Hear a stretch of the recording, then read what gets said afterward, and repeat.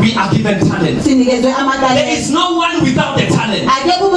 This is why the title of this message, My Talent. We are given talent. And this talent, it is according to our ability. I don't have your talent. You don't have my talent. You cannot have another one's talent. That is why it is a sin to admire somebody's property. Do you remember? Not even his donkey should you admire. It is in the Bible. Do you remember this one? Why? Because you have your own. You need to realize your own. It does not matter how many talents you are given. Do the right thing. Multiply it in the name of Jesus. So here are the people. They multiplied. Here we are. What do we do with our talent? What is the talent? It is what God has given you that you will account on. When He returns, you will have to account on what you are given. Are you hearing that one? It is what you are given that you will have to account on. It is a talent. Say, neighbor, you have a talent. Neighbor, do you have a talent? Where is your talent? Neighbor, how many talents? Hallelujah. Amen. So we have talents. It does not matter what kind of a talent. It might not be money. It might not be a property such as a house or a building or a car or anything that you like. But what you are given in your life is a talent. It is the ability that you have that makes a talent. So what you are given is according to your ability. It is in line with your ability. You cannot be given what you cannot handle. You cannot be given what you cannot keep. You cannot be given what you cannot carry. Something that is heavier than you, heavier than the strength you have, will be not right for God. God is our fair God. He will never give you what is too big for your ability, for your strength and power. So what you are given is equal to you. Tell your neighbor, what you have is equal to you. Why complain? Am I talking?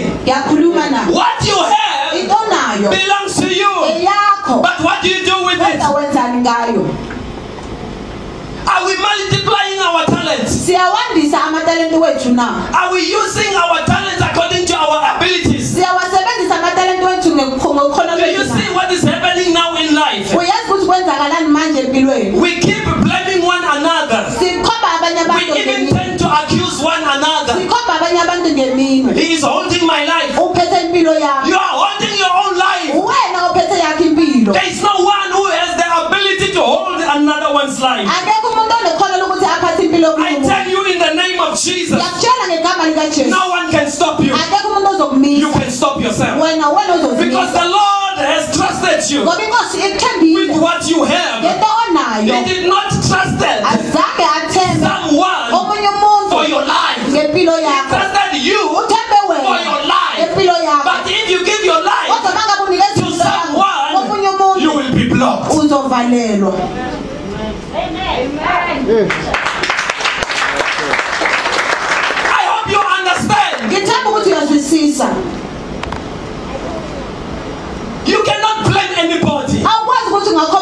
own failure. It is because you do not exercise the ability to multiply what you are given. That's what makes you stay behind. Am I talking to somebody? If you don't improve in life, it is not because of the economy. It is not because of pandemic. It is not because of unemployment.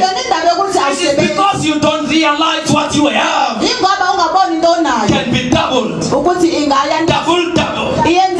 Are you hearing me? Double. According to your ability.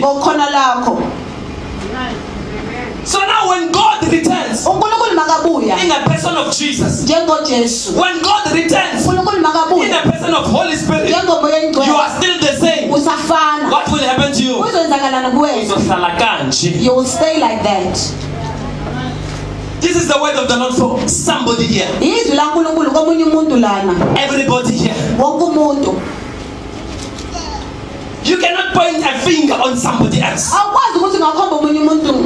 It is because you are not using your talent.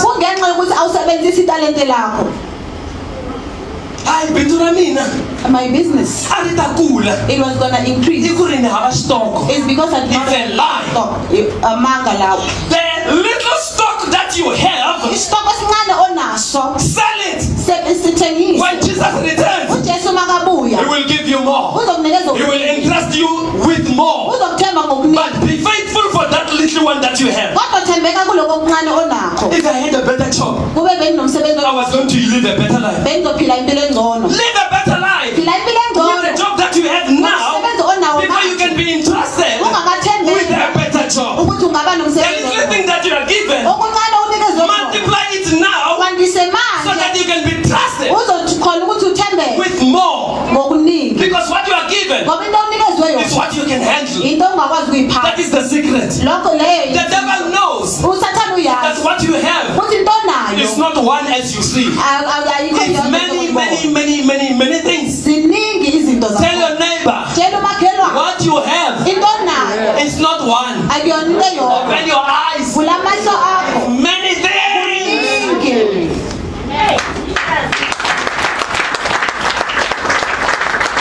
So it's not about deliverance. And you must understand me right. We can deliver you in the name of Jesus. It does not end there. After deliverance, action. Go and multiply.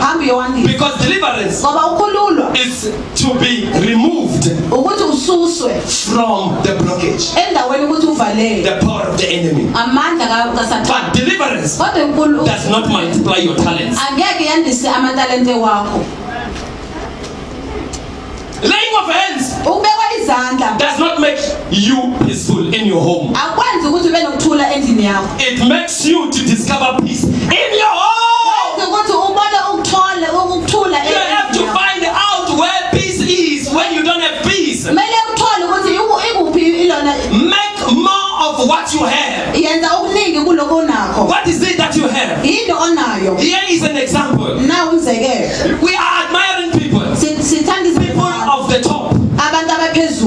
They have business. And the number of business is not one. We have people who can run number of businesses, but one person, and it makes them rich. And we start admiring them. They have multiplied their talent. Multiply your own. It's not only about business. So anything that the Lord has given you, multiply it. Is it a job? I need only promotion. I don't get a promotion. Did you multiply yourself? We always multiply. That you can be entrusted with a better position. I want to be a manager. I am 10 years in this company. Is it about 10 years? Or is it about profit? What is profit?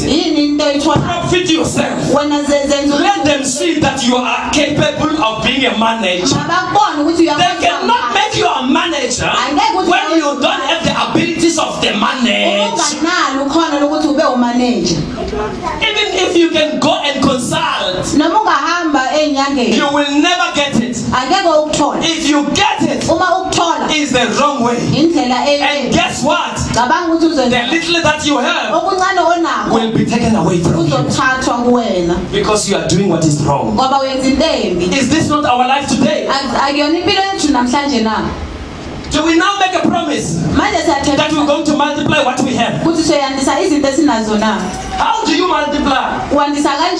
Improve yourself. Make yourself better. Are you in pain in life? Don't run away from that pain. See a way to make a life in it. Then the Lord will entrust you with a better life, better marriage, better relationship, better working company. Am I talking?